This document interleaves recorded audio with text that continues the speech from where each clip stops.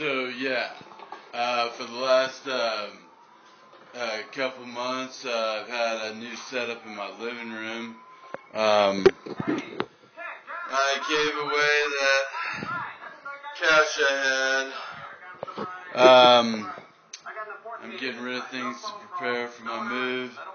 To go live with Leela and her kids, and I was thinking that maybe this is the setup we could have in her living room, just like this, with a lazy boy in the middle of the living room here, where I can sit, and she can bring me food to eat, and then I could just pull her onto my lap, and I can fondle her while she's on my lap, and her kids would come to me with their homework problems, and I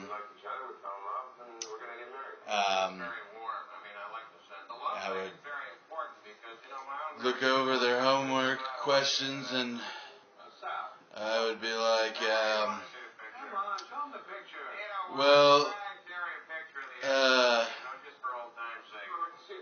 Vanessa, because I know her daughter's name, and her son's name is Tyler, because I'm smart like that.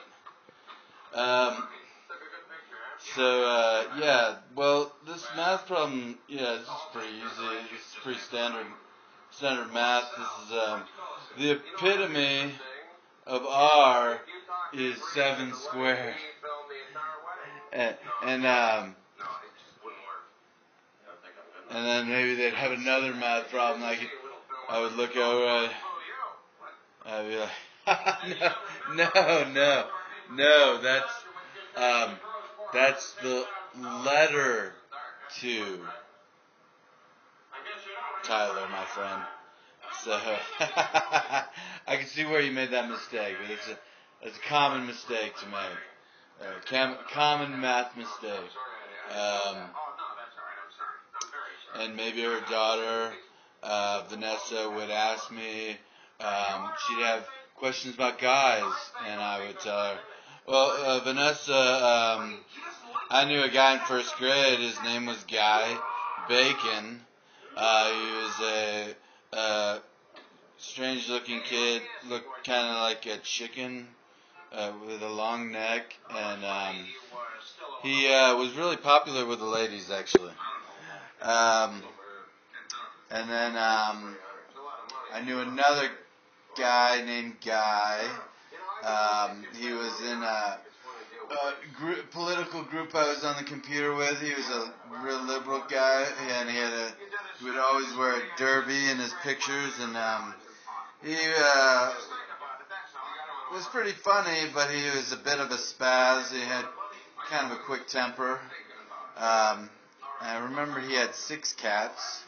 Did you guys hear that? 6 cats? Can you believe that?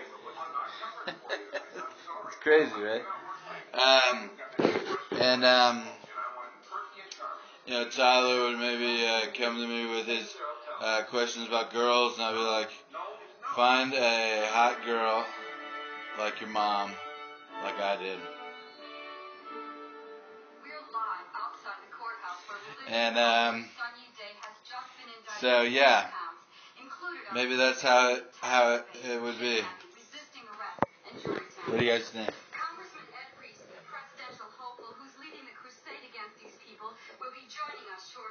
Napoleon and Ping Pong are like, for 10 years, we lived in relative quiet and peace.